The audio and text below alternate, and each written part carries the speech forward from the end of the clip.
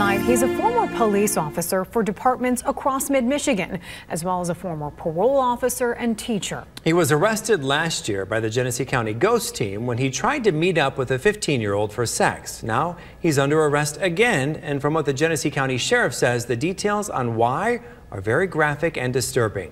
TV5's Raven Blue joins us in the studio with the latest. Yes, David and Meg, Genesee County Sheriff Chris Swanson went live on Facebook this afternoon to announce the rearrest of former Vassar, Mayville, and Oxford police officer Todd Barraco. He was one of 13 people arrested in connection to a 4-month-long human trafficking investigation back in March of 2022. Barraco was taken into custody again after law enforcement found more than 250,000 photos and videos of child pornography on his phone. We work with Prosecutor Layton to get the search warrant to download the phone. He didn't give us consent. We're able to use that search warrant to get those images, take the investigation over to the prosecutor's office, who just wrote a 22-count felony warrant. Swanson says it took months for them to download more than 230,000 pictures and more than 9,000 videos of boys between the ages of 3 and 12 being sexually abused by adults from the phone. He also says he wants any former victim of Barraco to know that they can feel safe now to come forward. We're going to ask the judges to make sure that he does not get out. We're making sure that he's held accountable, that the courts do their job, but the prosecutor did his job, the investigators did their job, the ghost did our job, and that's why we're here. We want you to feel comfortable if you're a victim.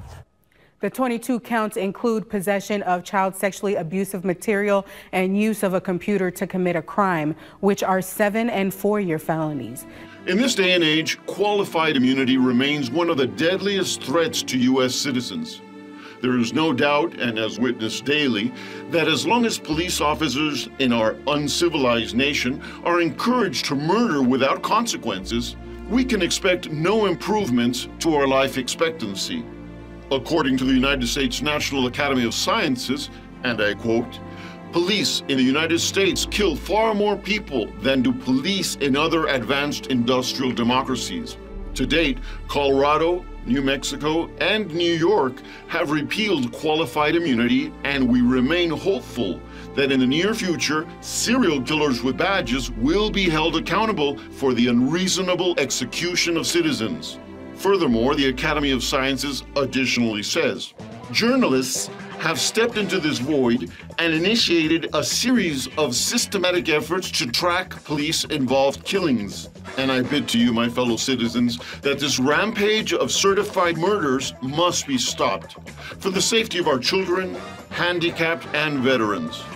Please support the New Institute for Justice and their Americans Against Qualified Immunity campaign.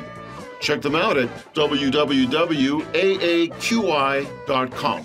You'll also find them on Facebook and Twitter. That's Americans Against Qualified Immunity. That's all for now, my brothers and sisters. Stay safe and always film the police.